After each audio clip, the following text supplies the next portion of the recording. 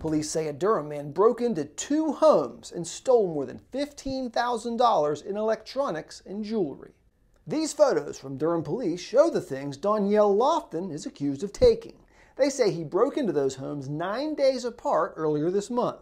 Police say both break-ins took place in broad daylight at around 11 in the morning. Lofton faces 4 charges related to breaking and entering. He received the bond of $5,000. At the CBS 17 Digital Desk, I'm Jody McCrary.